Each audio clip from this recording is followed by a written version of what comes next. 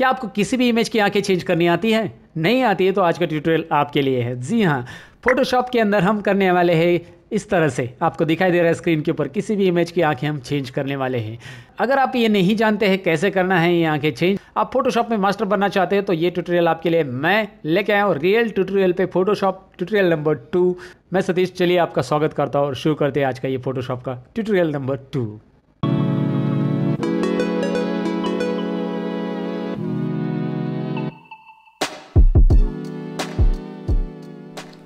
Video में आगे बढ़ने से पहले मैं आपको बताऊं दोस्तों, अगर आप नए हो मेरे चैनल पे, आप सीखना चाहते हैं एक्सेल के tips and tricks, Microsoft office के ट्रिक्स एंड ट्रिक्स, साथ में कंप्यूटर के टोटल सॉफ्टवेयर के टिप्स एंड ट्रिक्स, तो आपको करना होगा मेरा चैनल सब्सक्राइब, और सब्सक्राइब के बाजू में जो घंटी दिख रही है उस पर भी क्लिक कीजिए, ताकि जब भी मैं नया वीडियो डालूं तो आपकी मोबाइल की भी घंटी बजे।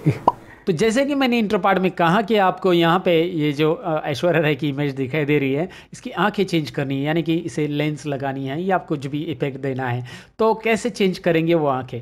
सबसे पहले ट्यूटोरियल में मैंने आपको इंट्रोडक्शन बताया था कि फोटोशॉप में हम किस तरह से इमेजेस ले सकते हैं, मैंने बताया था। नहीं पता है तो आपको मैं दोबारा दिखा देता हूँ कि अगर इमेज लेना है तो आपको फोटोशॉप स्टार्ट करने के बाद डबल क्लिक करना है, आपके जिस भी फोल्डर में वो इमेज अवेलेबल है उसे ओपन करना है। आपने इंटरनेट से इमेज ली रहेगी तो वेल एंड गुड। मैं इसे ऐसा ड्रैग करके इमेज को ऐसा रख सकता हूँ। ड्रैग करने के बाद यहाँ पे आपको पता है इमेज को मैं इधर उधर शिफ्ट कर सकता हूँ। अच्छा, यहाँ पे लेयर्स टूलबार की बहुत ज़रूरी है हमें, और यहाँ पे मैं आपको लेयर टूलबार का भी इंट्रो देने वाला हूँ इस ट्यूटोरियल पार्ट 2 में, और हम देखने वाले कि लेयर की मदद से कैसे हम इसमें आंखें चेंज कर पाएंगे, मतलब आंखों का कलर चेंज कर पाएंगे। आंखें नहीं चेंज करेंगे, हम डॉक्टर नहीं है दोस्तों। ओके, मैंने थोड़ा सा गलत बोल दिया, आप सुधार लेना। फिलहाल तो आंखों का कलर हम चेंज करेंगे कैसे। सबसे पहले तो मैं करूँगा यहाँ पे कंट्रोल 0 बटन। बताइए मुझे कंट्रोल 0 क्या होता है। फिट ऑन स्क्रीन पार्ट 1 नहीं देखा है तो वो देख लीजिए दोस्तों, जिसमें मैंने बताया है कि control 0, control plus, control minus क्या होता है। कंट्रोल 0 करने के बाद कंट्रोल प्लस कीजिए। ऐश्वर्या राय नज़दीक आती जा रही है, उसका फोटो नज़दीक आते जा रहा है दोस्तों। ओके, तो यहाँ पे मैंने कंट्रोल प्लस प्लस प्लस कर दिया है, कंट्रोल प्लस कर दिया है। कंट्रोल प्लस करते समय बीच में ऐसे ग्रिड आ गई तो कंट्रोल H प्रेस करके ये ग्रिड हटा सकते हैं आप।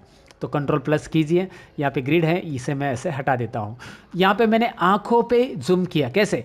उसके बाद मैंने कंट्रोल प्रेस करने के बाद ये नीचे था इस तरह से, तो मैंने स्पेस बार बटन प्रेस किया और इस इमेज को जिस पोर्शन पे चाहिए उस पोर्शन पे मैं माउस क्लिक करके ड्रैग करके लेके जा सकता हूँ। गलत जगह पे आ चुके हैं हम।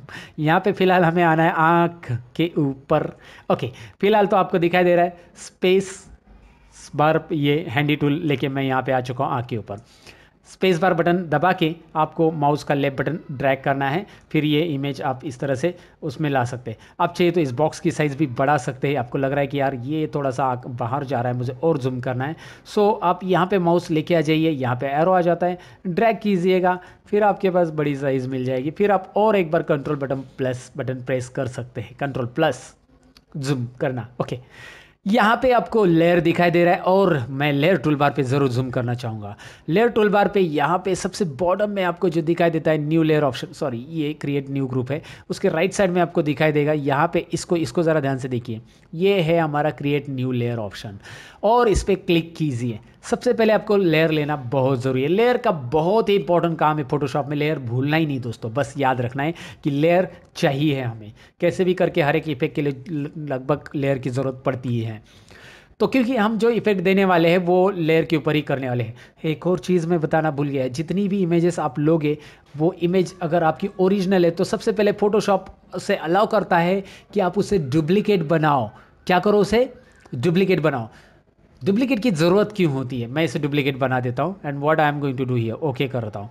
मैंने इसे डुप्लीकेट बना दिया, और डुप्लीकेट और इसमें फ़र्क कौन सा, मतलब ओरिजिनल कौन सा, डुप्लीकेट कौन सा है।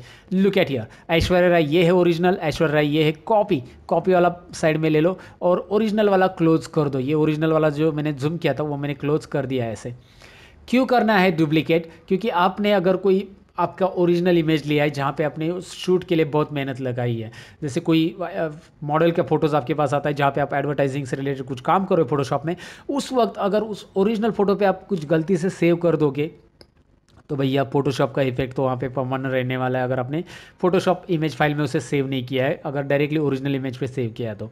इसीलिए फोटोशॉप में जब भी इमेज लोगे उसका डुप्लीकेट करो, क्योंकि वो इफेक्ट आप रिमूव नहीं कर पाओगे अगर कोई गलती से कोई अच्छी इमेज पे आपका इफेक्ट हो गया तो, मतलब आपके पास डुप्लीकेट उसका अवेलेबल नहीं है तो इफेक्ट आप जो भी अप्लाई करने वाले हो डुप्लीकेट पे करो ताकि आपके ओरिजिनल इमेज वैसे की वैसे रहे, राइट। ये पहला आपको एक नोटिस समझो या कुछ भी एक इंफॉर्मेशन समझो आपके लिए थी। दूसरी बात ये है कि मैंने यहाँ पे लेयर ले लिया है और इसे अभी मुझे जूम करना है।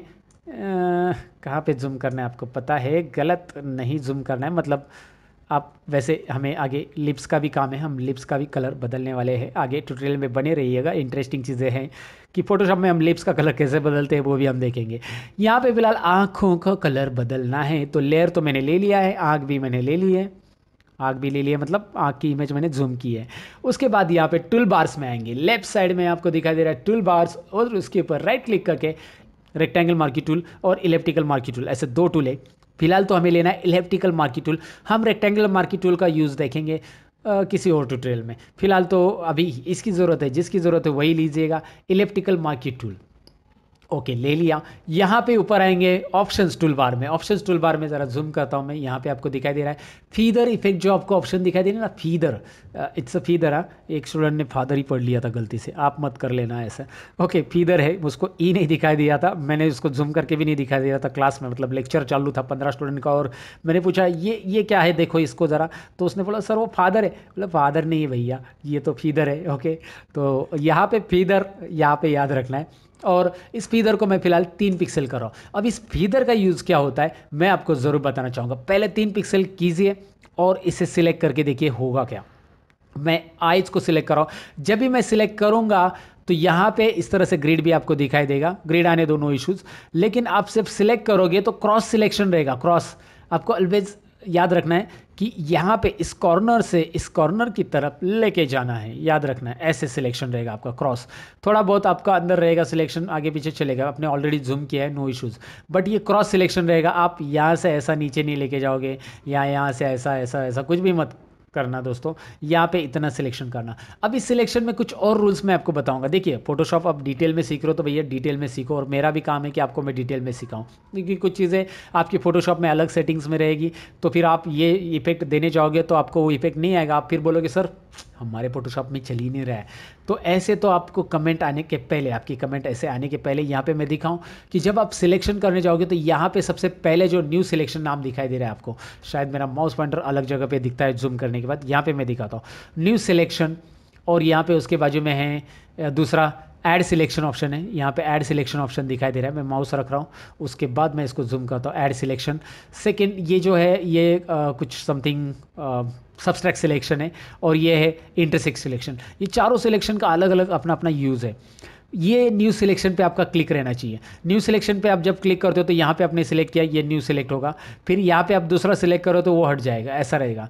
और ऐड सिलेक्शन होता क्या मैं आपको दिखाता हूँ। ऐड सिलेक्शन मतलब इसमें ऐड कर सकते हैं आप, देखिए ऐड समझ में आया ना आप क्या हो रहा है। ऐड सिलेक्शन में सिलेक्शन बढ़ जाएगा, मतलब यहाँ पे सिलेक्टेड है फिर भी यहाँ पे भी सिलेक्ट हो जाएगा। ऐड सिलेक्शन, 2 सिलेक्शन होंगे एक साथ, तो आपको ऐसे नहीं रखना है, न्यू सिलेक्शन करना है। फिलहाल तो हमें न्यू सिलेक्शन की ज़रूरत है, ऐड सिलेक्शन की ज़रूरत नहीं है। ऐड सिलेक्शन की आगे ज़रूरत पड़ेगी, सब्सट्रैक्ट की भी आगे ज़रूरत पड़ेगी, वो मैं आपको ज़रूर बताऊंगा। फिलहाल आप न्यू सिलेक्शन कीजिए, और इसके लिए यहाँ पे मैंने न्यू सिलेक्शन कर लिया। ये कंट्रोल एच करके ग्रिड आप हटा सकते हैं और सिलेक्शन आप कर सकते हैं दोबारा। सिलेक्शन करने के बाद यहाँ पे सिलेक्शन, ये ग्रिड रहने दीजिए, ग्रिड आ रहा है नो इशूज़, ग्रिड हम बाद में भी हटा सकते हैं। तो यहाँ पे ये सिलेक्शन होने के बाद आपको करना क्या है, यहाँ पे टूल बॉक्स में लेफ्ट साइड में आना है। टेप टूल बॉक्स में लेफ्ट साइड में आपको दिखाई दे रहा है, यहाँ पे ब्लैक कलर फिलहाल दिखाई दे रहा है, ये फ्रंट कलर है, ये बैक कलर है। ये फ्रंट कलर में क्लिक करो, और फ्रंट कलर में यहाँ पे रेड कलर, जो कलर आपको, ब्लू कलर, आपको जो कलर चाहिए वो लीजिए। ऐसा क्लिक करके आप यहाँ से सिलेक्ट कर सकते हैं, ड्रैग करना है, क्लिक करना है और सिलेक्ट करना है। ब्लू कलर लीजिए जो भी है, मुझे अभी इनकी आँखें नीली करनी है तो मैं नीला लूँगा, जो भी है आप कलर सिलेक्ट कीजिए आपका। यहाँ पे बैक कलर भी सिलेक्ट कर सकते हैं आप, फिलहाल तो आप फ्रंट कलर कीजिए। फ्रंट कलर अप्लाई करने के लिए आपको अल्ट डिलीट बटन प्रेस करना है। अभी अल्ट डिलीट अप्लाई करते ही ज़रा ध्यान से देखिए, मैंने कलर इस सर्कल में अप्लाई किया है, लेकिन आप सर्कल के बाहर भी कलर स्प्रेड हो गया ऐसा देख पाएंगे। सर्कल के बाहर भी कलर क्यों स्प्रेड हुआ है, क्योंकि यहाँ पे हमने फीदर 3 पिक्सल दिया है। अब मैं इस फीदर को रिमूव करता हूँ, मैं आपको फीदर 0 करके दिखाता हूँ। अगर मैं फीदर 0 करूँगा तो देखिए क्या होगा। अगर मैं यहाँ पे अल्ट डिलीट करता हूँ तो यहाँ पे और वहाँ पे ज़रा नोटिस कीजिए क्या हो रहा है। तो यहाँ पे जब नीचे वाला जो है ना, ये बहुत डार्क ऐसा टीका लगा है ऐसा लगेगा, फिर वो इफेक्ट नहीं आएगा जो कि मर्ज हो रहा है बैकग्राउंड के साथ, ऐसा नहीं लगेगा। इसीलिए मैंने फीदर इफेक्ट वहाँ पे 3 पिक्सल रखा है, इसके लिए 3 पिक्सल ही काफ़ी है। ओके, ये आपको समझ में आएगा कि फीदर इफेक्ट रखना क्यों है। पहले मैंने फीदर इफेक्ट दे दिया है उसको और अप्लाई कर दिया है इसको। इस लेयर के ऊपर ये कलर अप्लाई होना चाहिए और ऑलरेडी ये लेयर सिलेक्टेड है, इसलिए इस लेयर के ऊपर ये कलर अप्लाई हो चुका है। एकदम छोटा सा अप्लाई हो गया। अगर आप यहाँ पे आपको दिख रहा होगा वीडियो में तो वेल एंड गुड, नहीं दिख रहा है तो नो इश्यूज़, आपको बाद में पता चलेगा ये कैसे लेयर के ऊपर अप्लाई हो गया। यहाँ पे आपको मैं दिखाता हूँ, ये हाइड हो सकता है। ये देखिए लेयर के इस हाइड बटन पर मैं क्लिक कर रहा हूँ तो आपको यहाँ पे दिखाई दे रहा है ये हाइड बटन है लेयर का। इस बटन पे मैं क्लिक करूँगा शोर हाइड, तो यहाँ पे आप दिखाई दे रहा है आपको हाइड हो चुका है और ये शो हो रहा है। ये लेयर पे कलर अप्लाई कर दिया मैंने। मैं यहाँ पे करूँगा space bar button press, right side में आऊँगा, स्पेस बार बटन और लेफ्ट माउस से ड्रैग करूँगा, माउस का लेफ्ट बटन क्लिक करके ऐसा ड्रैग करूँगा, स्पेस बार बटन छोड़ दूंगा अभी और यहाँ पे मैं दोबारा इसे सिलेक्शन लूँगा। याद रखो स्पेस बार बटन होता है हैंडी टूल के लिए, जिससे आप इमेज के जूम पोर्शन में इधर उधर मूव कर सकते हैं। जूम होने के बाद आप स्पेस बार प्रेस करके इसको इधर उधर मूव कर सकते हैं। आपको ये स्क्रॉल बार की ज़रूरत नहीं पड़ेगी, ये स्क्रॉल बार से बहुत टाइम लगेगा आपको वैसे भी। तो यहाँ पे मैंने इसको दोबारा सेलेक्ट किया, लेकिन मैं भूल गया कि इसको मैंने फीदर नहीं दिया यहाँ पे। तो फीदर इफेक्ट दीजिएगा दोस्तों 3 पिक्सल्स ऊपर, देखिए फीदर, समझे क्या father, I mean feather. Okay, तो यहाँ पे इसे सिलेक्ट कीजिएगा। सिलेक्ट करने के बाद आपको पता है अल्ट डिलीट कलर के लिए, अगर आपने बैकग्राउंड कलर वाला ये control delete background colour fill करना है तो उसके लिए कंट्रोल डिलीट शॉर्टकट की होती है।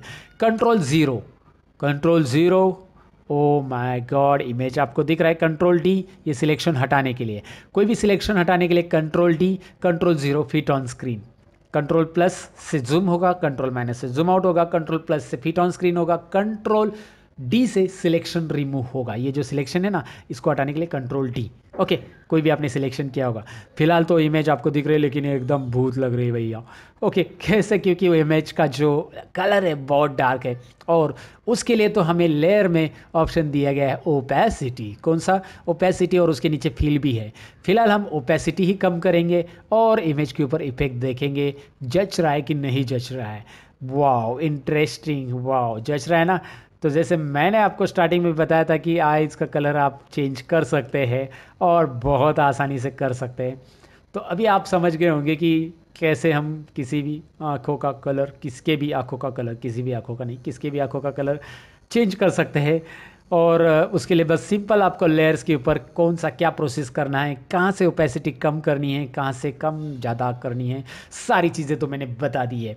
मुझे उम्मीद है ये ट्यूटोरियल आपको समझा होगा। ये मैंने कोशिश की है पूरी जी जान लगा कर इसको पढ़ाने की, और इसमें कुछ भी डाउट रहेगा तो कमेंट सेक्शन है ना आपके लिए। रियल ट्यूटोरियल चैनल हमेशा आपका हेल्प करेगा, मतलब मैं हमेशा आपकी हेल्प करूंगा दोस्त। आपकी कमेंट ज़रूर कमेंट सेक्शन में लिख देना। फोटोशॉप के ट्यूटोरियल ऐसे बने रहेंगे, कुछ अमेजिंग इंटरेस्टिंग चीज़ें रहेगी। और अगला ट्यूटोरियल जो है ना वो है ना लिप्स का कलर चेंज करना दोस्तों। अगर आप इंटरेस्टेड हो आगे का ट्यूटोरियल देखने के लिए तो बने रहिएगा रियल ट्यूटोरियल चैनल पे। और मैं सतीश जो कि फाउंडर हूँ लर्न मोर यूट्यूब चैनल, एक बार यूट्यूब पे लर्न मोर चैनल सर्च करके भी विजिट कीजिएगा, जहाँ पे कंप्यूटर टिप्स और ट्रिक्स के बहुत सारे वीडियोज़ है। और बस आज की वीडियो में इतना ही। लाइक कीजिए इस वीडियो को, शेयर कीजिए, कमेंट कीजिए। मिलते हैं अगले वीडियो के अंदर, तब तक के लिए सीखते रहो, सिखाते रहो, मेरे वीडियोस देखते रहो। Bye bye.